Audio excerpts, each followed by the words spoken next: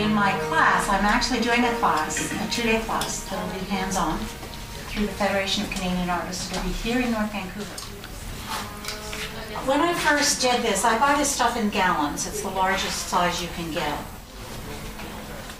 This is a small knife. You can use bigger knives. I don't particularly care about covering every square inch of canvas or wood. You can use it in anything. It's a technique, not a style. You could never have painted in your life and you will be able to do this. You can make it smooth, you can go like that, you can do whatever you want. It stays workable for a long time. This won't be dry till tomorrow. This is on a wood cradle, it's completely clear. So you know when it's dry. If it's still white, it's not dry yet. So when I used all the mahogany panels from Windsor Lumber, I used gap on all of them because it puts a sealer in between the wood and you don't need it on canvas. How thin you want the pigment or the color. I use the liquid pigment at this point because it's already liquid, it's already thinned, but it's solid pigment. Whereas if you squeeze out a tube of ultramarine and then thin it down with medium, it's transparent. Right? And ultramarine is a very transparent color anyway. And I don't want any of the white or the brown of the canvas showing through because it's annoying. You get these little speckles that don't look like they belong. So on this stage, I am going to really fill in the whole ground. This is called a ground. It can be wood, it can be canvas, it can be paper. There's your ground. It's pretty solidly covered, except for my fingerprints to fit in. And then add a few metallic colors to the top of it and see what happens. I've tried Diox Purple, which I did not care for myself, but it was an amazing result. I've tried greens, I've tried reds, I've tried yellows. There's lots of different things you can do. And the nice thing about acrylic painting is you can always cover it over. This is a golden product. I buy it in gallons, so I just fill this up. Only use the gloss, don't use the matte or the satin. The medium takes the place of water. I do 20% pigment and 80% medium, and I do layers and layers and layers and layers and layers. And you get a very rich, transparent effect rather than a really bold, right in your face acrylic effect.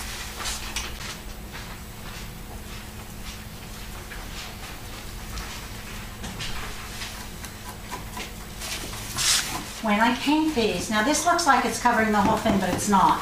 The gel is white, it's milky white. So when it dries, it's going to be clear. And all you're going to see are these little bits of silver that I'm brushing at right angles to the grooves and the crevices so that they will catch some of the pigment. And then you get these little ridges where the color. We're going to use iridescent silver gray Stevenson.